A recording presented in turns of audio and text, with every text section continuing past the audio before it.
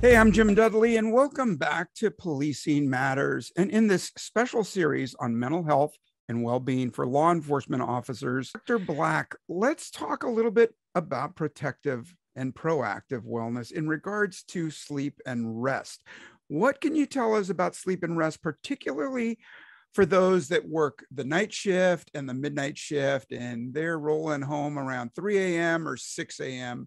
How important is sleep? What can they do? Thanks, Jim. Yeah, this is such a critically important topic for law enforcement. The research shows that about 75% of our law enforcement do not get sufficient sleep. They get insufficient sleep on their shift nights. So they're going into work, they're going into life-death situations being sleep deprived. And I always say sleep is critical for all humans, and that includes law enforcement. As a society, we outsource our worst case scenarios to our law enforcement heroes nationwide. And then what we know is that there's also research that shows that sleep disturbance is one of the best predictors, if not the best predictor, of developing post-traumatic stress following exposure to a traumatic event, which we know law enforcement encounters those all the time. So one way to think about it is your sleep represents an inflection point. As more and more stress is being piled on top of you over the course of your career, sleep is going to be a major determining factor when it comes to your mental health and your physical health. Do you grow stronger and stronger and more resilient over time as these stressors are stacked up on top of you? Or do you start to trend downward where we're calculating time to impact because we're all human, we all have our limitations? Sleep helps you grow stronger when you get healthy, sufficient sleep in response to the stressors of life. One thing that's interesting, if you talk to sleep professionals, you talk to doctors who are sleep experts and they specialize in running sleep labs and such, they will all tell you, for the most part, that the most important thing is keep a sleep schedule. Go to bed at the same time, wake up at the same time every single day. Well, that's fantastic, right? Unless you're a cop, because it's totally like if you want to make a police laugh when you're talking about sleep, say just keep yourself on a sleep schedule because it's totally impossible to do. All the more reason that you have to do these other things and really prioritize your sleep. And just keep in mind, if you're working these night shifts and such, that's much more doable when you're younger.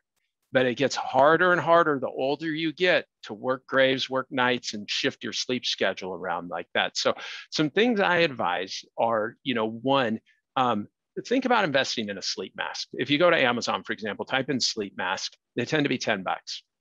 A lot of people use blackout shades, et cetera. The important thing is that you're getting what we call full retinal blackout. And because that stimulates your pineal gland to produce your natural melatonin, your body will produce natural melatonin, but only in response to full retinal blackout. And you need that hormone release to get a full deep sleep. Look at temperature. Temperature is really critical. If you live in some of these warmer states, and we're starting to trend upwards in temperature right now, that will disrupt your sleep. The sleep lab research shows you want it 68 degrees Fahrenheit or lower to get your deepest, most restful, longest lasting sleep. I also encourage people, be really careful with caffeine and alcohol. The thing with caffeine, law enforcement tend to drink it on the shift, helps you stay alert, helps you stay hypervigilant, officer safety, fantastic. Problem is, caffeine has a long metabolic life in your system, and it's going to continue to stay alive in your system, 8 hours after you drink that energy drink. That's still alive and revving in you, and you're trying to go to sleep, and you're not falling asleep as fast, you're not getting as deep of a sleep or as restful. Also, alcohol. Watch out for alcohol. That sometimes helps people take the edge off a stressful day, helps people sometimes fall asleep. Guess what? That's the wrong way to do it. For a lot of reasons that we'll talk about in an upcoming one. But also it disrupts your deep sleep. It disrupts your REM, your deep, restful, restorative sleep. And then last tip is get support from your family. Make sure they're on board. Make sure they appreciate how critically important it is that you get your sufficient sleep. And so they help look out for you and protect that sleep time for you, because that's so important for your health and wellness. Well, thanks, doctor. Those are all great tips. And you remind me of, the dilemma I had after working a week of midnight shifts. Do I try to stay on that same cycle for my meager 2 or 3 days off? Or do I try to, meet up and sync with the rest of society for those 2 or 3 days, those were the toughest challenges. Yeah, absolutely. No question about it. Mandy, do you want to add anything here?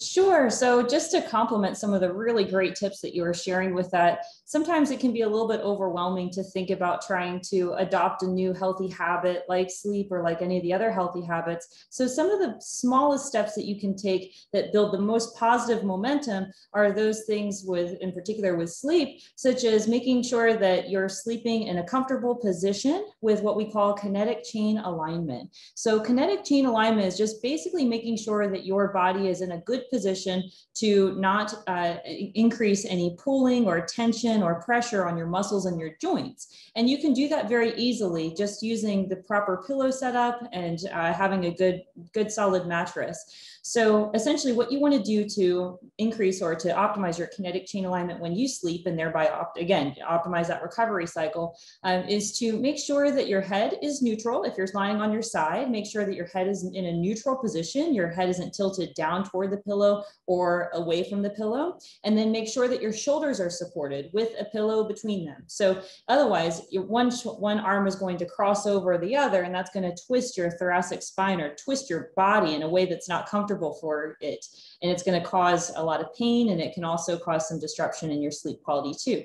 So you have your neck is neutral on a pillow, and you can use a towel, a folded towel, to kind of adjust the height there. But then also your spine is neutral because you have a pillow between your arms. And then the last thing left is your legs. So again, sleeping on your side. If you are sleeping on your right side, for example, you want to go ahead and just put a pillow between your knees and your ankles. That's going to keep your ankles in alignment, your knees in alignment, your hips in alignment, and it'll also prevent your back from twisting like it would if you were to not use a pillow and then cross one leg over the other. So in summary, make sure your head is neutral. You have a pillow between your arms, a pillow between your knees and your ankles, and you'll align your joints, your muscles, etc., so that even if you don't necessarily get the full 8 hours of sleep that's recommended, you're making the very most of the few hours that you get, so you get better quality sleep, even if you can't get the full quantity. Great advice. Thanks so much.